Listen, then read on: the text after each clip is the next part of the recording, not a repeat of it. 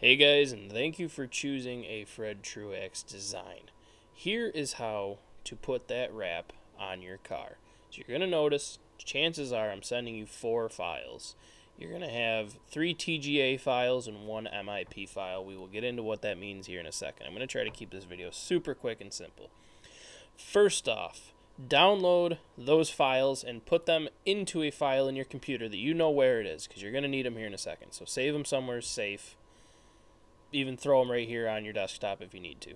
Next, open your internet browser and you're going to go to tradingpaints.com right up here. I will link it in the description of this video. So this is what you're going to go. Okay, this is what you're going to see. Now, I believe you have to create an account with your iRacing number or this probably isn't going to work. So go ahead and do that. Next, once your account is created, you're actually going to want to download it. I believe you can click on here, download installer. So click on your little avatar, then download installer. That's going to give you a logo that looks like this. Once it's open, it really just runs in the background. It doesn't do much other than it's a bridge between Trading Paints and iRacing. So once that's all downloaded, you're going to come into here and you're going to click on My Paints, and you're going to find the car that I made you. So in this stance, for my buddy Brian, I made him a dirt street stock.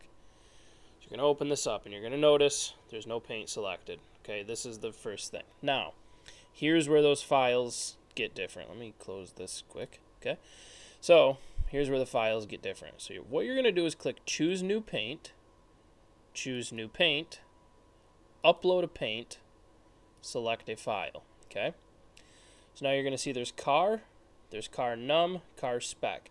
These are my iRacing numbers. Yours will be different.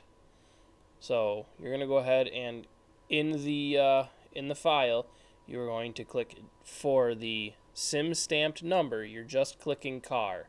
Don't click car num, just car. Click open and let it work.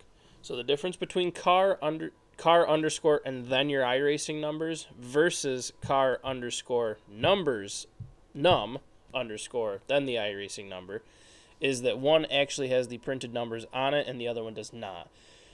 Being iRacing runs stamped numbers on a lot of races, this keeps the numbers off so there is no confusion to there, or that there's no, the number on the wrap is here and then boom, they stamp another number over top of it and it just looks like crap. So, this is the base how to do this. Next, choose paints, add spec map. Select the spec map MIP file from your device. It's the one that says MIP MIP at the end. Simple as that. Open that. The MIP file is what's going to give your chromes a chrome look, your flats a flat look, or a glossy look, or however we decide to do your wrap. That's how that works. Okay? So now if you want your custom numbers on your car, you're going to click here on custom number. Same thing. Choose paint, choose new paint, upload a paint. Now put in your car number. We're going to do 54. That's Brian's number. Click on the car underscore num file. Open. Let that work. This is for when you run races in iRacing that don't have a stamped number or just one random number given to you.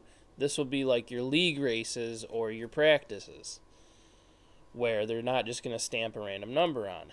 And you'll see Brian is number 54. So we have a cool looking 54 on his car. Now the same thing again. Choose paint, add spec map because you have to put them chromes back in. Same thing. Click got it and you're done. Okay? Now all you need to do is open up your iRacing. Now, you would be opening it from the start. Mine takes a couple minutes to open, so I already have it opened. But you're going to see it should automatically upload the car right into your iRacing. If it's not there, click Control R at the same time. That will refresh your iRacing, and it should be right in. If it's still not in, go back to your home screen, double-click on Trading Paints, and just make sure that it's open.